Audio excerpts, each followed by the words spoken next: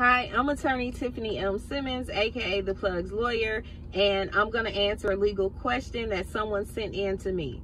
The question is, what do I do if my business lost a lawsuit but I can't pay? I had an LLC, I lost a lawsuit, but the business is now closed and it has no assets or income. So what happens in this situation? It can get more difficult the more you have signed as a personal guarantor on anything related to the business. If you have not signed as a personal guarantor as anything on the business, then nothing will essentially happen to you because it is the LLC that essentially lost the lawsuit. Again, every case is different, but that's a general answer for you for that question. If a LLC closed down and lost their business, no assets, no income, no liability to you personally. That's your free legal advice for today.